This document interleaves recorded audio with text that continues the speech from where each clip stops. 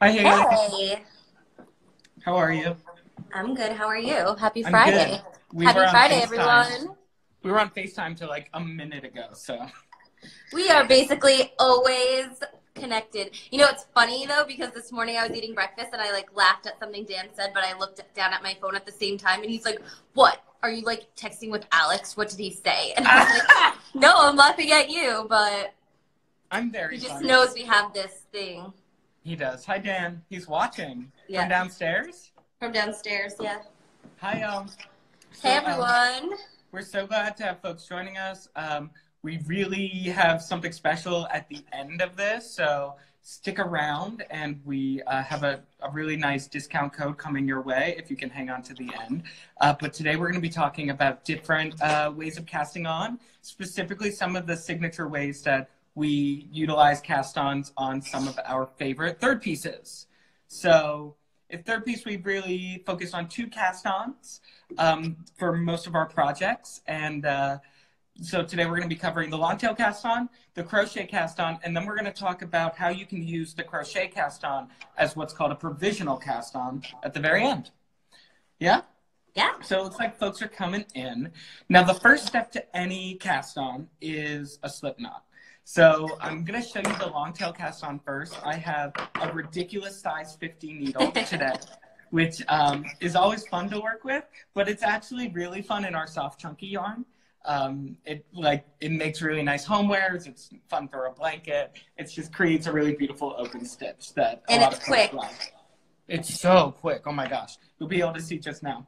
So the first thing that you need for a long tail cast on is a long tail. So the way to determine exactly how long is by holding the yarn at the end of your needle and wrapping the yarn around the amount of times as stitches you're hoping to cast on. So if I want to cast on 10 stitches, I'm going to wrap the yarn around my needle 10 times. 1, 2, 3, 4, 5, 6, 7. Hi, Clinton Hill. 8, 9, 10. I like to give myself a little security. Knitters always want more, not less. And then about where I'm pinching is where I want to put my slip knot. Now, let's say I was casting on 20 stitches. I wouldn't have to sit and wrap this 20 times. I would maybe do 10, double it, and then that's about where I'd want to put my slip knot. So tons of ways to make a slip knot. My favorite is just by giving it a little twist. So I like to think of this as a balloon with 2 legs. And I take the working yarn, which is the side of the yarn attached to my ball of yarn. I just push it through the loop to make a new loop, pull down on the 2 legs, and then I have my slip knot. It's called a slip knot because if I pull the 2 legs apart, the knot will slip out.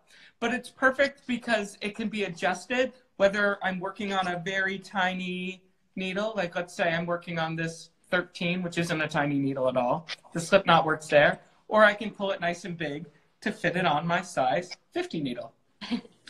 Now for the long tail cast on, I want to make sure that my tail is closer to my body.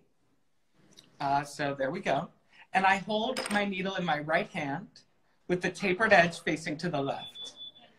And now I'm going to hold both of the legs with my left fist. Take my thumb and my pointer finger, and I like to make a crab claw. Now, you can always just remind yourself to touch it against the end of the needle. That's helpful to make sure you're entering the yarn and parting the curtain from the right place. I then point the needle towards the ceiling and towards my face to make this little slingshot abstract heart. This is the starting position for the long tail cast on.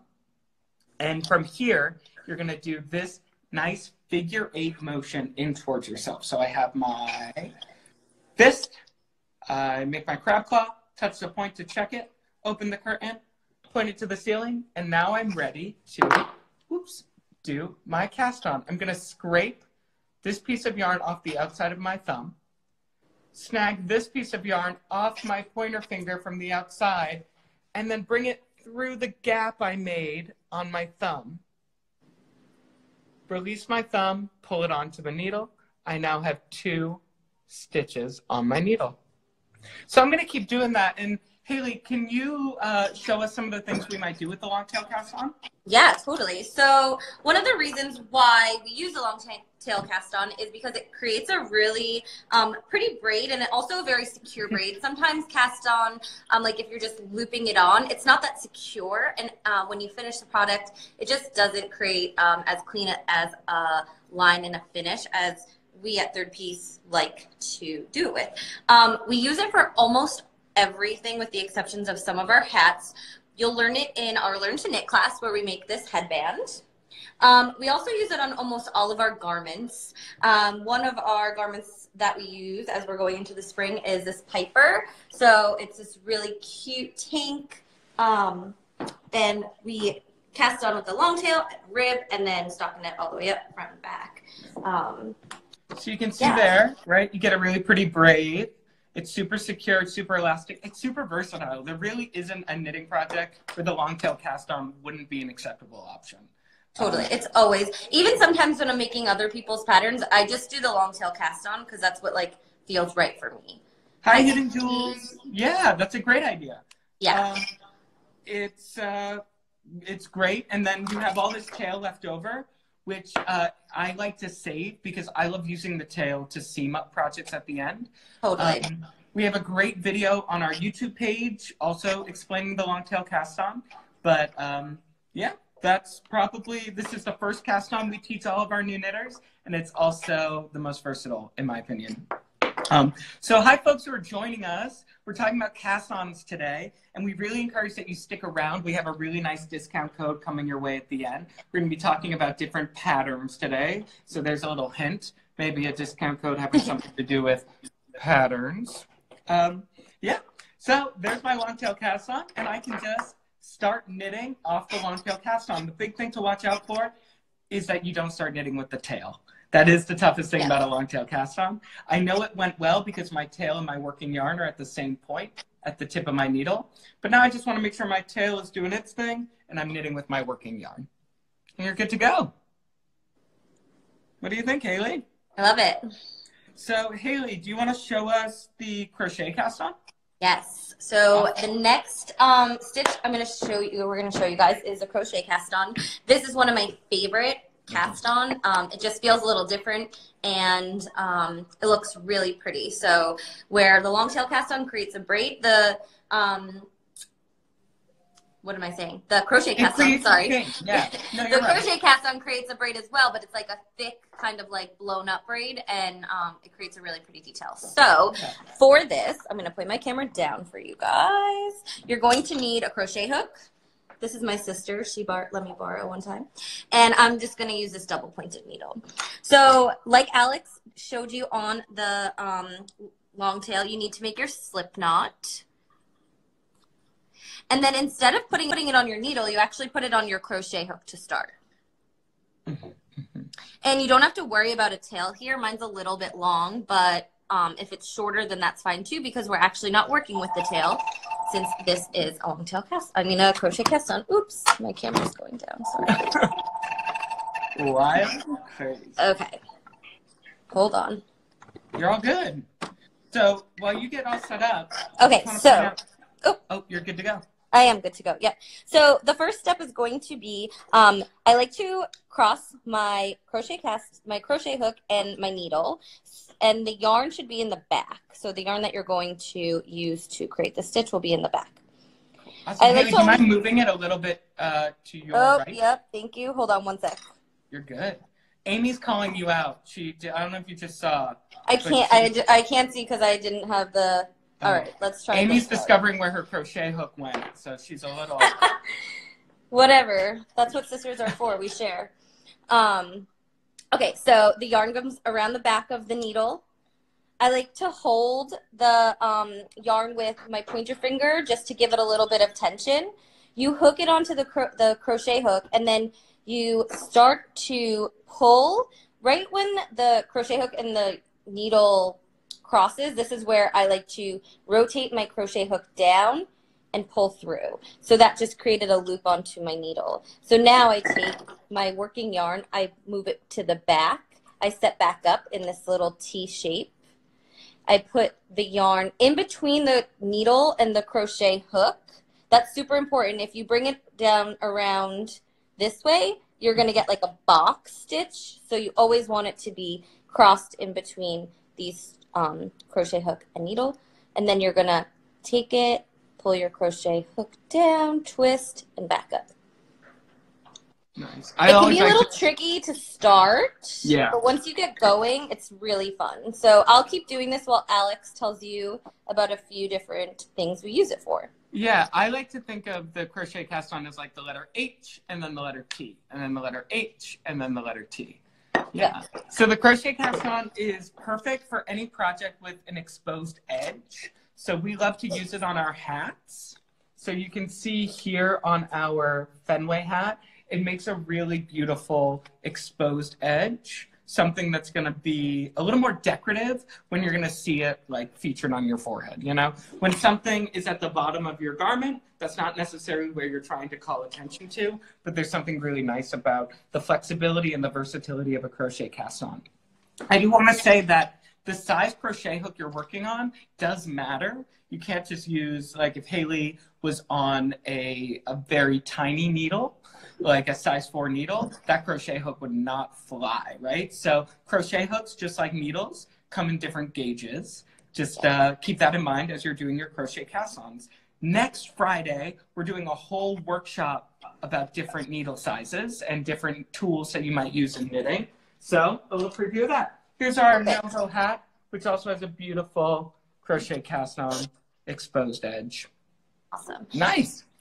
So just one more thing on the crochet cast on, depending on what the pattern calls for, let's say it calls for 10 stitches, the stitch that's on the crochet hook counts as your 10th stitch. So let's say you get to 9 stitches on your needle, then you take your crochet hook off and you pop it on, and then you're good to go. And you can see like how pretty that braid is. It's nice and even. And then again, you would start knitting from the side with the working yarn. The tail is there to help you later. Awesome. So the crochet cast on is also something you can use as what's called a provisional cast on. So provisional cast ons are designed to be removed later. That's the point of the cast on. So we like to use our provisional cast on for a few of our pieces, like our Westchester headband and our Nantucket. These, the provisional cast on allows you to have a live row of stitches on your cast on edge. So on a piece like a headband, it creates an opportunity for you to Kitchener stitch or do a seam binding against the edge. This can create a really beautiful and kind of flawless line that is a little less bulky than a traditional seam, and is particularly helpful on a piece like the Nantucket where there's going to be some lacy openness to it, yeah? So the lacy openness wouldn't read as clearly if we had done a traditional lip stitch seam or even one of our matcher stitch seams. So to do your provisional cast on, you need your needle, you need a corresponding, isn't it beautiful, Amy? A needle, a corresponding crochet hook, and then you actually need some scrap yarn. And the scrap yarn should be the same weight as the yarn you're working with, and it's really helpful if it's a different color. So let's say I'm working with our periwinkle and soft chunky today. I'm going to use our spruce in soft chunky to create my provisional cast on. So like everything else, it starts with our little slip knot, twist, pull, and again, you don't need to worry about how long the tail is. I'm going to put it on my giant crochet hook, which corresponds with my giant needle, and I want to make sure, unlike the long tail cast on, like Hayley was saying, that the working yarn is closer to me. So I'm just going to slip that off, turn it around. Hey, hi, Dylan. And then I'm here with same motion that Hayley was just showing. Letter H, letter T, I grab it from underneath. I pull it through the loop, parallel, wrap it around.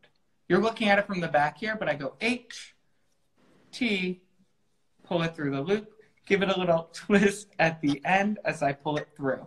We have a great YouTube video all about the crochet cast on. So to make it a provisional cast on, you would just do that with a piece of scrap yarn. So let's say I'm only knitting 5 stitches today. Bum, bum, bum. Those needles are so big. I know, it's so funny. And then the fifth one goes on the end of my needle off the crochet hook. And then I have my 5 crochet cast on stitches. Now, the spruce was really helpful for me, but I'm actually going to start knitting with the periwinkle. So I'm going to leave myself a little bit of a tail so that I have something to play with later. And I'm just going to knit into that first stitch, but instead of throwing the working yarn off of the cast on, I'm going to throw this other yarn right in between. Knit it through. That first stitch might be kind of loose. Don't worry about it. You'll be able to fix it later when you seam. Then I'm just going to keep working all the stitches down my crochet cast on row, down my provisional cast on, dun, dun. And Alex, something to note too, so for the Nantucket, it starts off with, I think the first row is knitting, yarn overs, and purling to kind of create that lacy stitch. And with the provisional cast on, you get right into what the pattern calls for.